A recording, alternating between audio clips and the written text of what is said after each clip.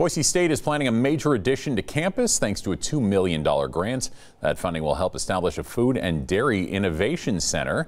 Idaho News 6's Natasha Williams joins us now to explain its impact. And Natasha, good morning. What exactly will the center do? Matt, good morning. Well, the center will work to create new ways to process food and dairy products, but it'll also work to help help students be ready for jobs in that field after graduation. It's all in response to a growing industry need.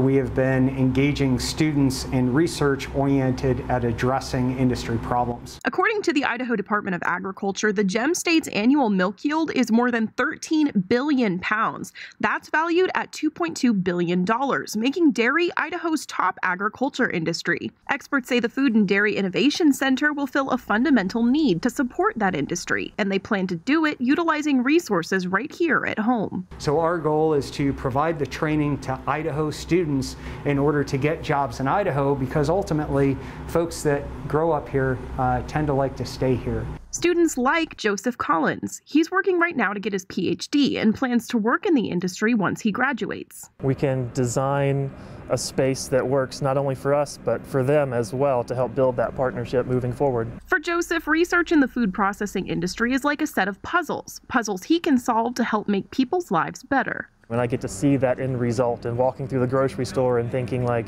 I helped produce that product, or I helped make this, FDA approved supplement that comes from dairy. I think that's a really interesting concept to me. The Food and Dairy Innovation Center will provide a space on campus for students like Joseph to work on that research. Faculty from across campus and also from industry and also from across institutions in the state of Idaho can come and conduct research projects with students. The Food and Dairy Innovation Center, or the FDIC, will be open to a variety of different disciplines across campus. The university plans to implement the plan for this Food and Dairy Innovation Center in the next 5 years. Live from Boise State, I'm Natasha Williams, Idaho News 6.